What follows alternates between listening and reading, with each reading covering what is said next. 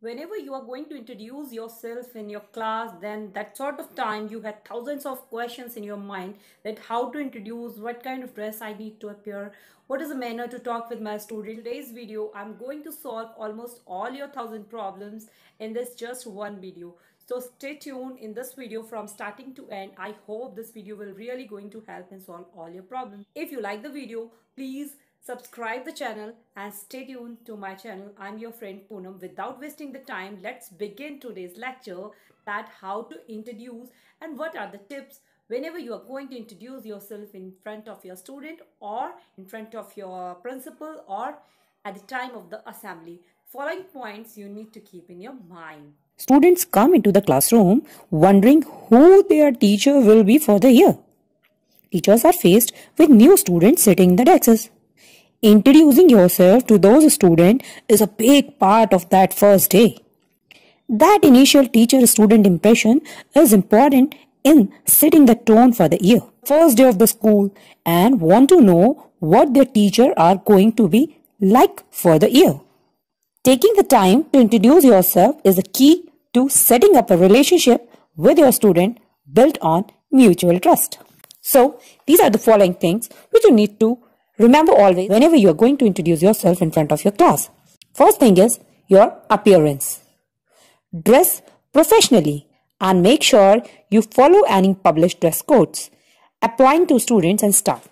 While you want the student to enjoy their time in your class, you want them to respect you.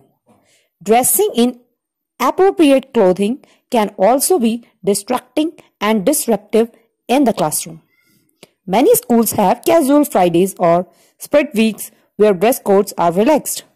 On the first day, putting your best appearance forward can set the tone for the year.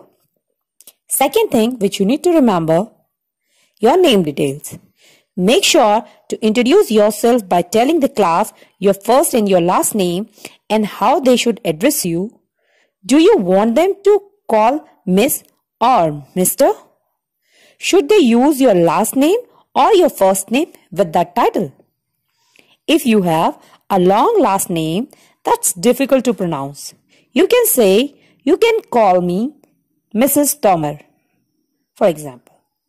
While teachers might not write their name on the chalkboard anymore, having your name displayed in the classroom or hallway can also help students to remember the initial weeks of the school.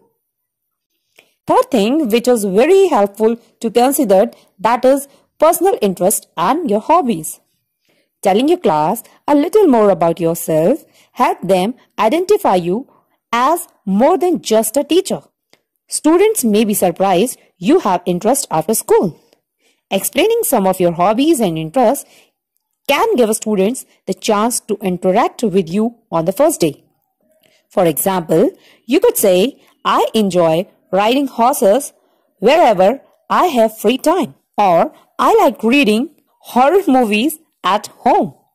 Following up an explanation of your own hobbies and interests with the same question of your students can further upon a discussion on the first day. Offering these small personal details can make you seem you're approachable and will open up to the connection with your students.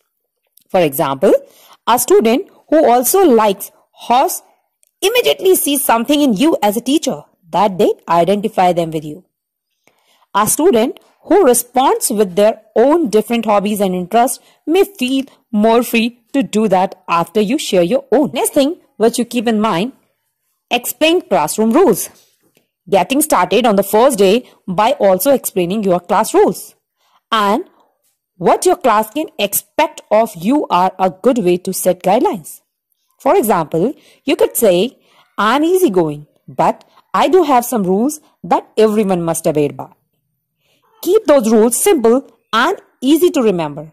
If you introduce yourself and the rules together, if you are teaching a class of older students, you might also include them in writing up classroom rules as well. Next thing, be courageous and always be positive. While it may seem like common sense, speaking in respectful tone in your introduction is key. That initial tone as you welcome students in their first impression of you as a teacher and a person.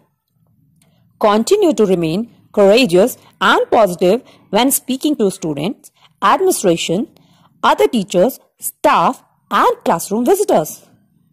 Why being polite to your students is important? Maintaining the same respectful tone to anyone inside or out of your classroom is also very important. It lets the students know your respect others and sets an example for them with their peers and classroom visitors.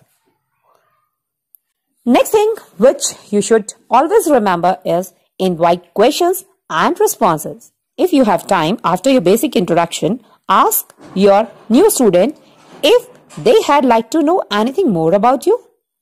After you have answered their questions, ask the class what they have learned about you.